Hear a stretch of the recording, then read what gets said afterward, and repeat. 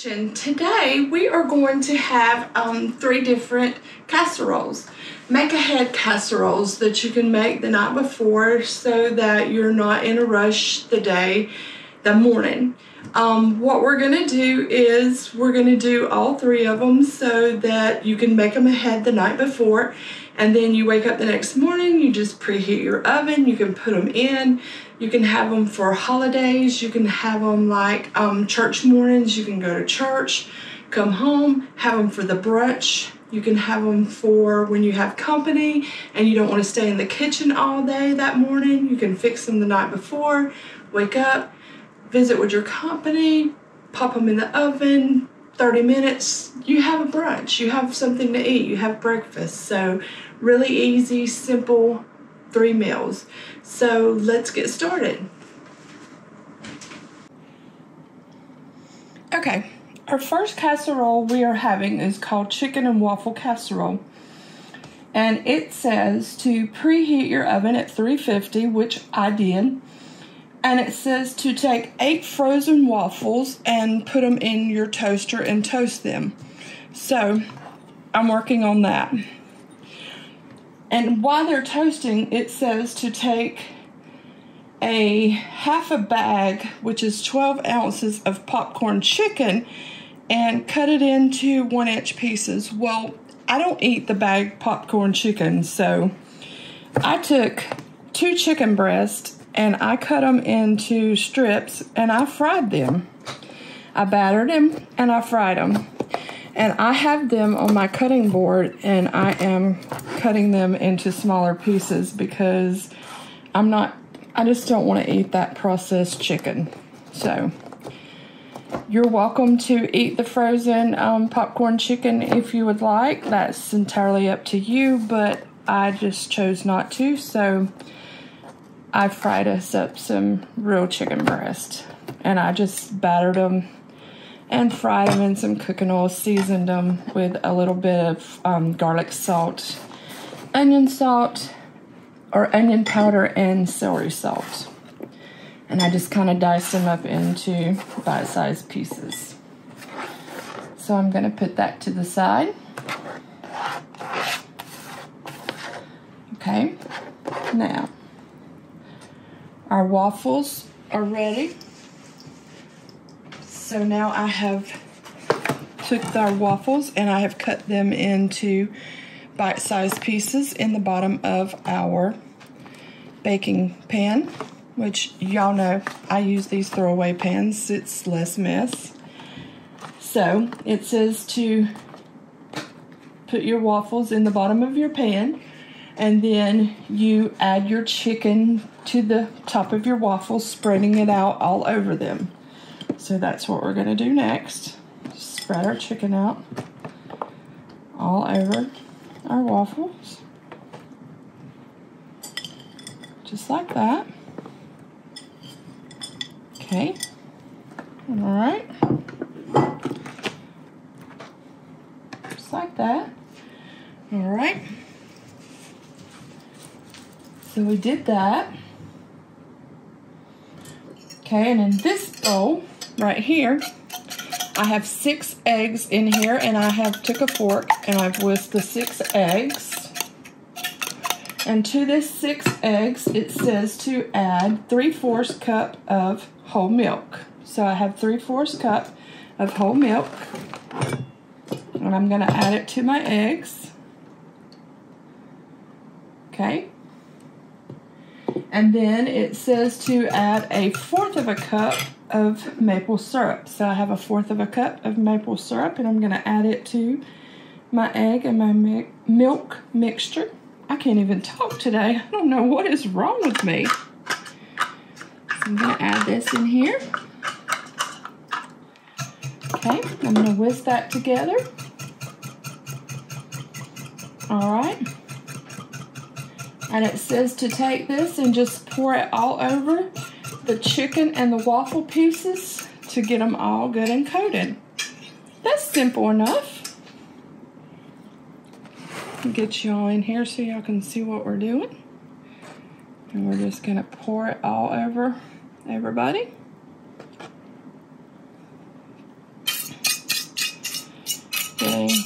all of that in there, making sure that everybody's got some of that mixture on, just like that. And it says to bake at 350 for 50 minutes or until the eggs are set and the top of it is golden brown. So I'm going to put this in my oven and I'll bring y'all back when it is set and ready.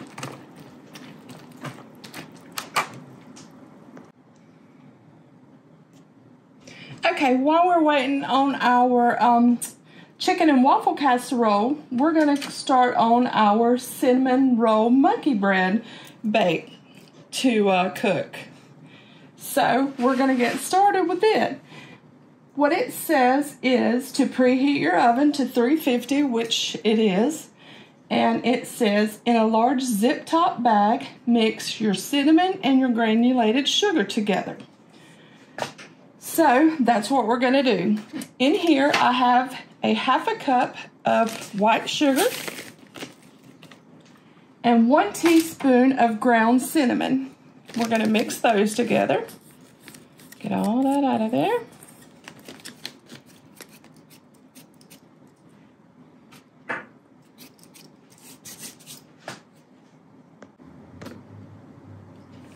Okay, now it says to take your cinnamon rolls out of your package, and it says to take 2 Pillsbury Grand cinnamon roll cans and cut your cinnamon rolls in 4ths, just like this. Half again, and you should get 4 pieces. You take all of these pieces, you put them in this bag of cinnamon and sugar, and you coat them. And I have all mine cut on this plate right here. I went ahead and pre-cut them so you wouldn't have to sit here and watch me cut all of these cinnamon rolls. So we're going to get them all in our bag here.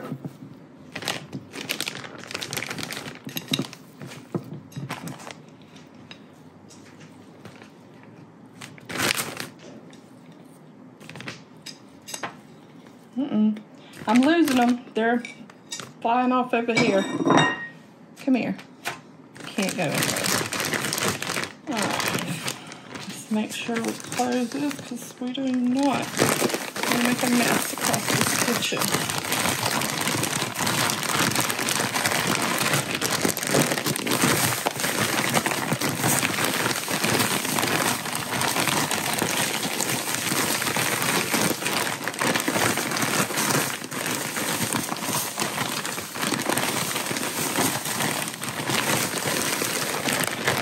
Okay, and once you have them all good and coated in the cinnamon and the sugar mixture, you're supposed to arrange them in the bottom of a baking dish that you sprayed with cooking spray.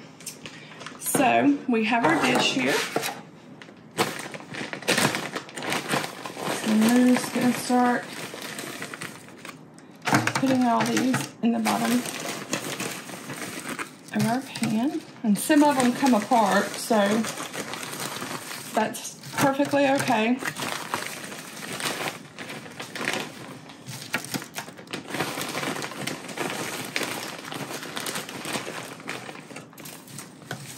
And I'll have all these recipes down in the description box for you so you can make these recipes.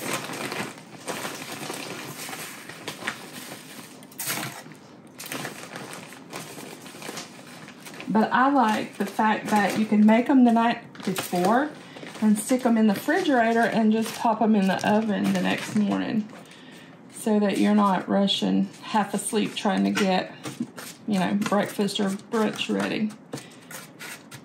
Okay. All right. Let me wash my hands. Okay. And now it says, sit this over out of our way.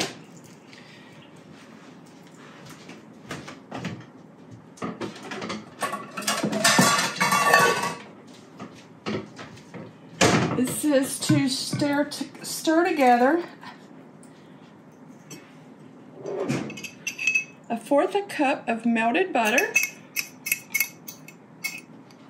2 tablespoons of maple syrup, which we have right here. I didn't have my bowl ready, so y'all heard me fumbling around over there trying to get a bowl ready. I'm sorry. I should explain to y'all what y'all were hearing. And 1/4 cup of brown sugar. We're supposed to mix all this together. This is going to make our topping to pour over our cinnamon rolls.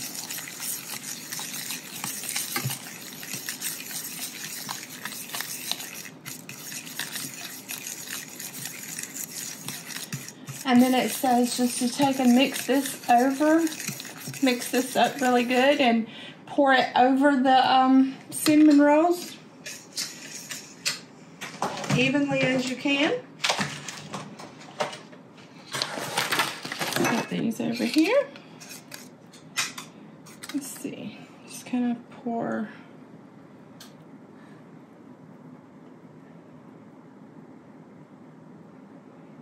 Get them a little bit everywhere we can. And then we're going to bake this for 25 to 30 minutes or until everything is good and bubbly. And I'll bring y'all back when this is good and bubbly.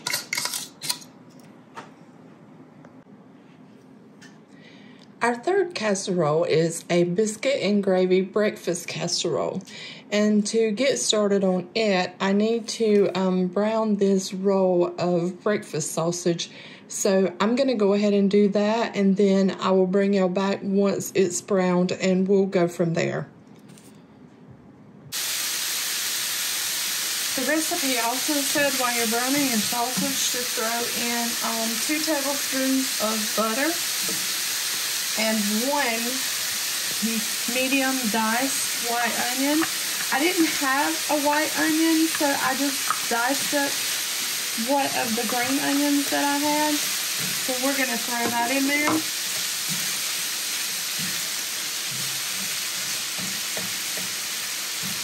And it'll work out just fine.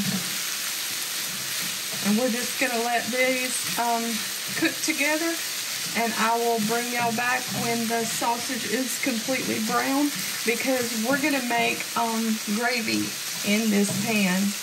We're going to take our sausage out once it's brown, and we're going to make gravy. So I'll bring y'all back when the sausage is brown and we're ready to make our gravy. Okay guys, so our sausage is done.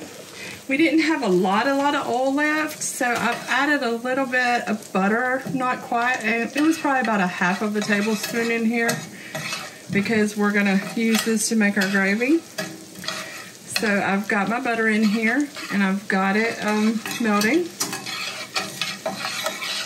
and I've got 1/4 cup of flour I'm gonna put in here.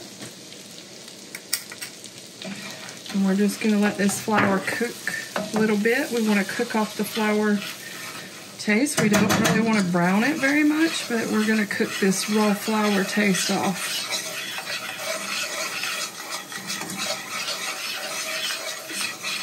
Just kind of stir it around a little bit.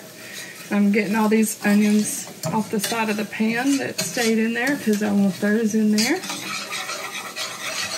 And you can use the gravy packet by all means if you want, but I prefer just to make my gravy like this. Alright, that should be good.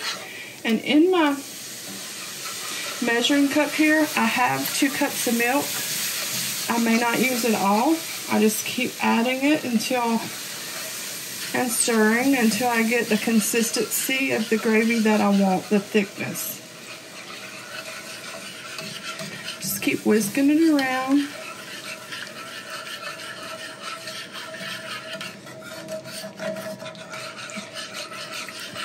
I probably need to, let me turn my heat back up because I had turned it down earlier. Just keep whisking.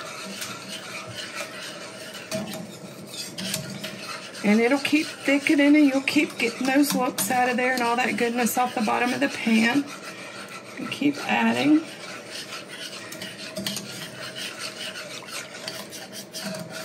And it'll keep thickening. It smells amazing in here.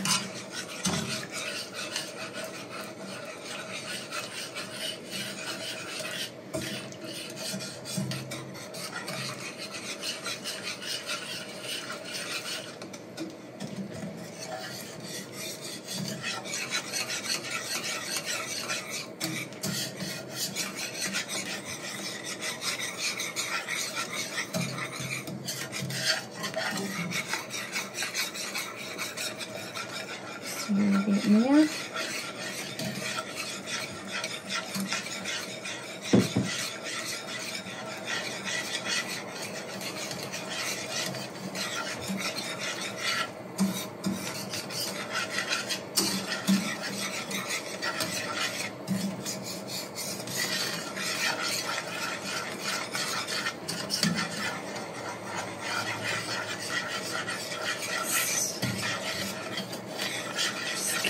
Stirring and keep working with it, and it'll keep doing amazing, wonderful things.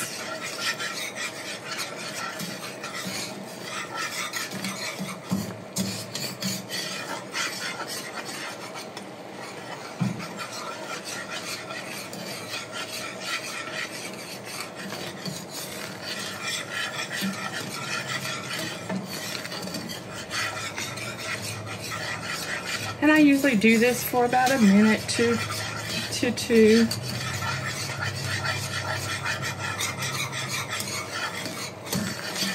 I think that's plenty of milk.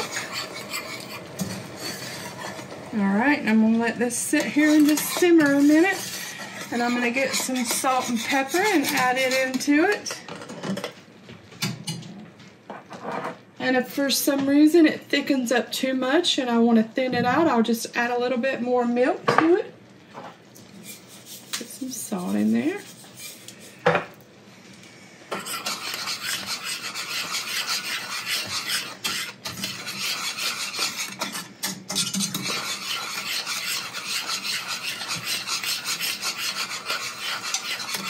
And I think I am going to add a little bit, just a tiny bit, maybe all of it. Yep, that's what I want right there. Look how rich and creamy that looks. That's perfect.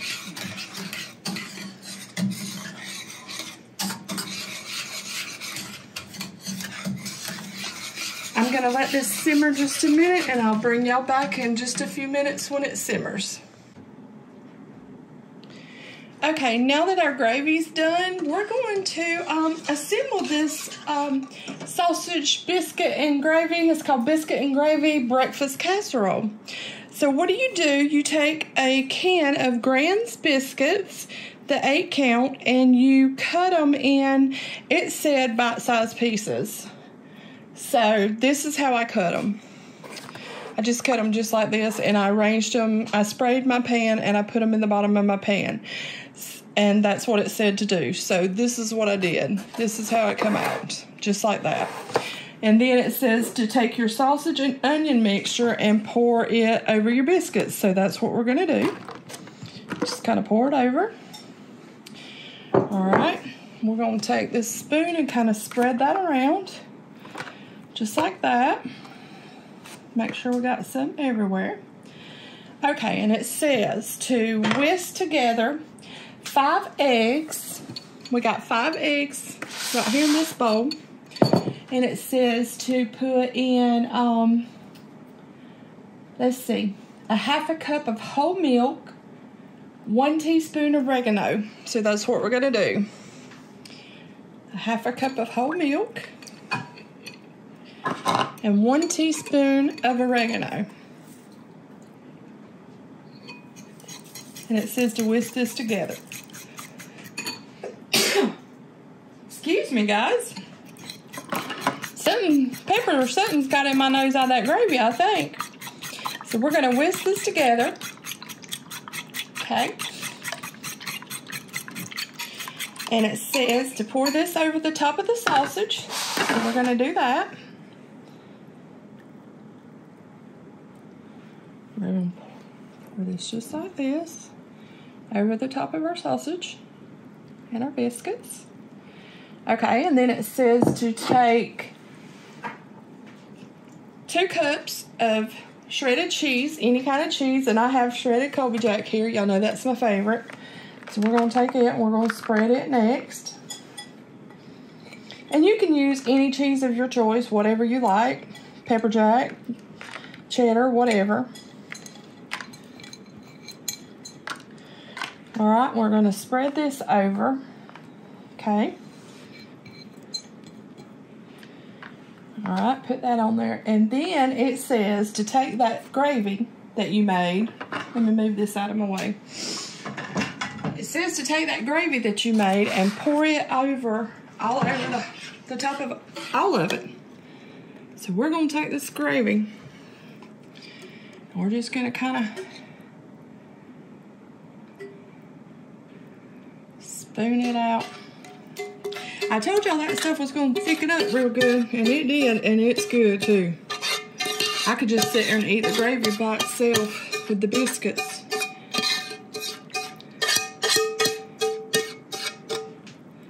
Kind of see if we can.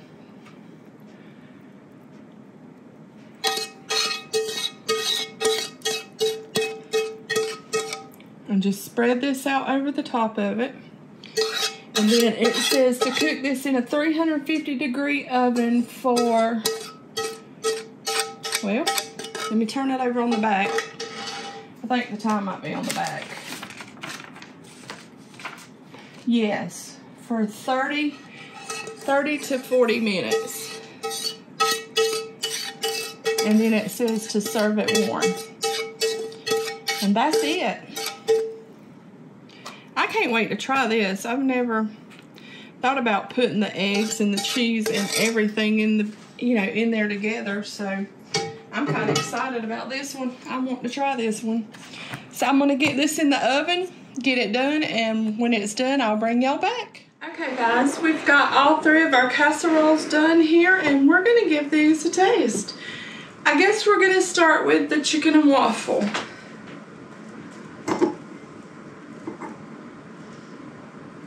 I did put a little bit more maple syrup on top just to taste.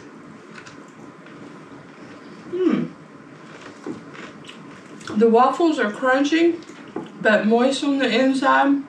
The chicken is chewy. That's really good. I like that. It's really good. Okay, let's try the monkey bread. When it come out of the oven, I put the cream cheese icing on top. I forgot to tell y'all I did that, but I did do that. And you're supposed to do that. So let's give this a taste.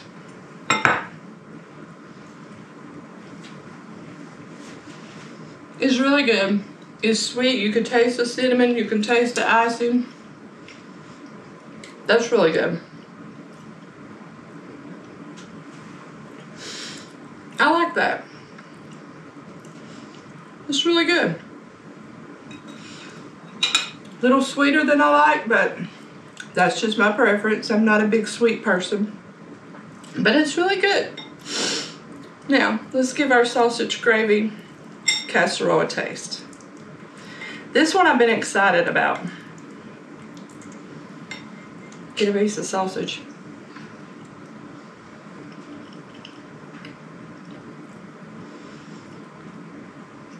I kind of think this one's my favorite. I really do. This one's my favorite. The gravy, the creaminess, this little bit of spiciness of the sausage, the creaminess of the cheese, the eggs. Yeah, this one's my favorite. You taste the biscuit in there. Yeah, hands down, this one's my favorite. This one is my go-to. This will be the one that I make the most. They're all really good, don't get me wrong, but this one's my favorite. I would like to say thank you for joining me today. Thank you to all my subscribers. I love you guys. And I hope you enjoyed these recipes. I hope you enjoyed being with me today. And I would like to say Happy New Year to everybody. And I hope that y'all had a good Christmas and that you got everything that you wanted for Christmas. And I love you, and I hope you join me next week to see what we'll be cooking. Bye.